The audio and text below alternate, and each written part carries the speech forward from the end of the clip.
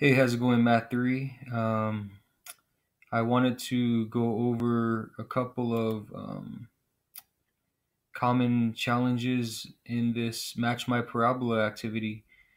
Going through a lot of the answers from you guys, I noticed that challenge 2, 3, and 6 were the ones that were commonly missed. And so I want to kind of look at each of those and hopefully unlock a little bit of how to do those for you. All right, well, challenge number 2 is pretty much taking this and shifting it up, down, left, and right.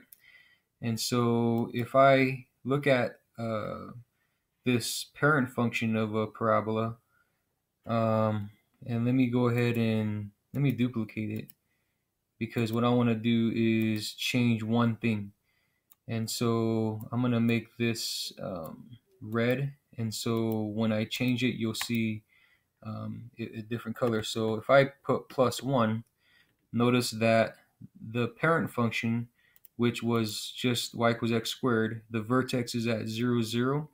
But this new function here, y equals x squared plus 1, the vertex is at +1. So by adding a number, or what if I subtracted it? So that moved it down 1 from the parent function. So whenever you have a y equals x squared, if you add or subtract a number after it, that's basically moving it up or down. So I'm going to go ahead and do this blue one. This blue one, it looks like it's moving it up, and the vertex, instead of 0, 0, the vertex is at 1, 2, 3. So I believe I'm going to move it up 3. In order to get the little 2, I'm going to hit Shift 6, and that'll give me my exponent of a 2. But then I'm going to have to, if I type anything else after that, it's going to be an exponent. Well, let me put the plus. So I guess it already got out of the exponent position and it went down here. But if you ever wanted to go down from an exponent, you can use the right arrow key. But yeah, if I make it, I mean, I can mess with numbers. If I put +1, let me go down here and check. So that not quite, but we knew that counting, it would go up to 3. So I'm going to make this +3, and I'm going to submit it, and that should be good. All right, so I'm going to let you guys do the down when you take this parabola and move it down. But then when you move it right and left, well, that's basically going to have to be somewhere else besides after. And when you're looking at the when you're looking at this one here, let me give you this one. This is the vertex form of a parabola, and so notice that k is outside of the parenthesis, and that's what moved it up or down. So you can see that this parabola goes up or down. But if I get rid of that, let me get rid of a2, and all I have is y equals x minus h in parentheses squared.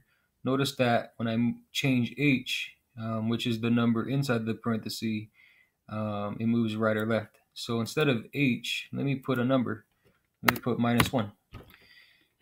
So if I have, I'm going to give you the parent function again, y equals x squared. All right, and let me make that black. So this is just an unchanged parabola, the parent function. Okay, and then I take this and I subtract 1. It actually went to the right one. What if I added 1? It actually would go to the left one. So that whatever you add or subtract in the parentheses, where the x is going to go right or left, which is but the opposite sign. So I'm going to do the green one. So if I want to move from this parent function to the right, the vertex would go from 0 to 4. So that means on the green one, I want it to move to the right 4. So I'm going to, again, in order to move it to the right or to the left, I need to add these parentheses and then put the square. And so because I want it to go to the right one, I'm going to subtract. And if I subtract 3, let's see what happens. Not far enough.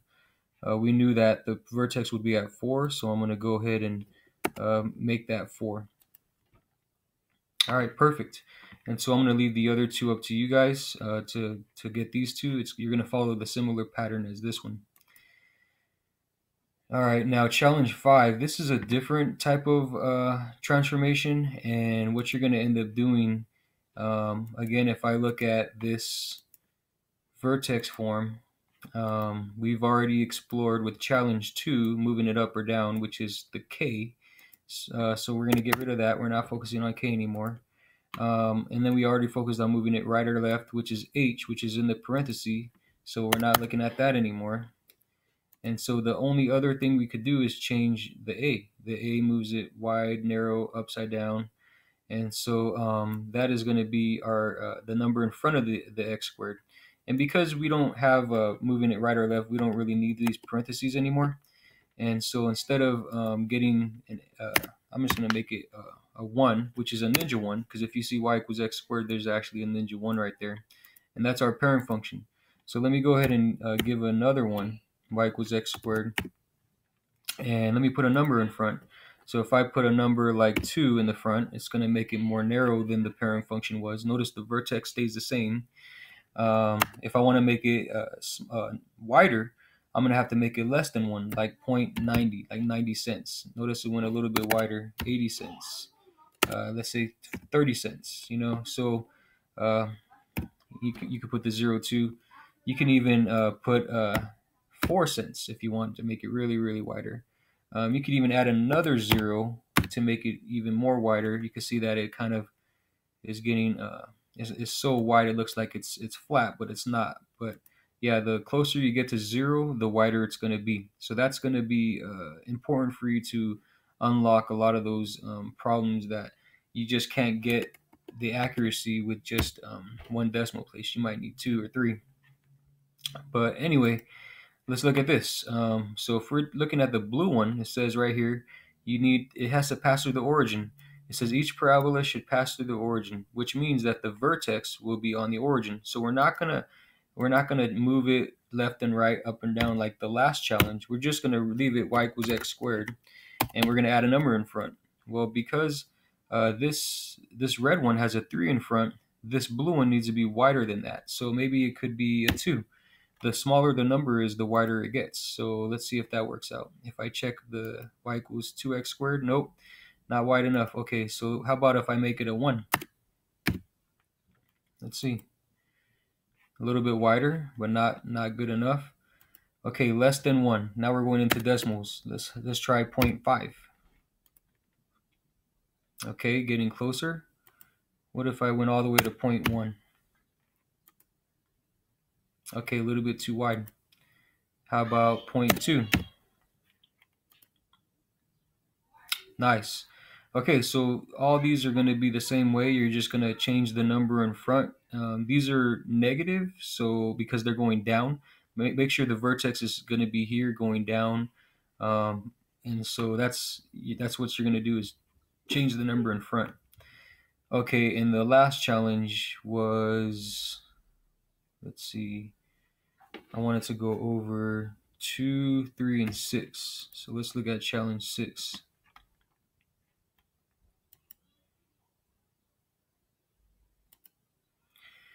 Okay, now this one, I noticed a lot of the answers, a lot of students chose to make this the vertex, but you'll see that making this the vertex would not allow you to get this third point. You'll either get the vertex here and make it wide to get to this point, but it'll miss this one, or you'll get the vertex here and get this point, but then miss this one.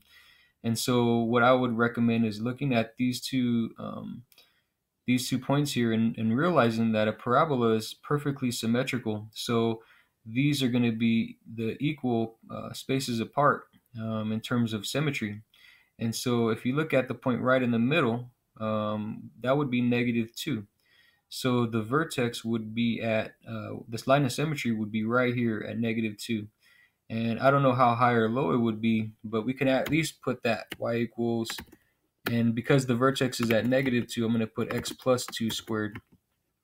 And just to see what it looks like, that's what it's going to look like. Well, it's got to go upside down, so I'm going to make it negative to look better. Okay, now we got to make it go higher because we want it to go through these points. So let me make it go up 5, let's say. All right, now maybe it could be like that, but maybe it just needs to be wider. So let's see, 0.5. Okay, that's getting closer. That's good. So what I would recommend, what you're gonna need to do here is use two decimal places. So I'm gonna start you off at negative 0.25, and this would get you on the right track, because then all you need to do, we already know that the line of symmetry is at x equals -2. So this will be unchanged. You won't change this at all. But what you will have to do is change the number. This +5 is going to be different, and this negative 0.25 is going to be different as well. You're going to have to kind of adjust it by making it go through each of these points, and you'll notice, it is a challenge, and so you'll have to kind of, when you change one, you have to change the other. And so yeah, it'll take some time. This whole activity, I'm sure took quite some time, and some of you are still not done. But I wanted to kind of give you these three insights in these three challenge problems, to help you be able to get the points for this assignment. Okay, well, if you guys have any questions, just feel free to. I kind of left it up to you guys to do it, but then I was grading them and I noticed a lot of them were not complete, but you guys turned it in. So just make sure that you don't turn things in until everything is complete and you don't have any questions, because I definitely don't want you guys to feel like you're just being overlooked and that you're not getting the help that you need, because that's what I'm here for. I'm still here for you guys, and I care about you. And yeah, I miss you, and I do have high standards still, just like I did before. And now it's just taking me a little bit longer to kind of click through these answers. But notice, just keep in mind that I am clicking through all of them to make sure you are getting the things that I feel are important. And so yeah, just let me know if you want me to do another video or a specific one. Just send me a comment and I'll be able to reply to it. All right, you guys, have a great weekend.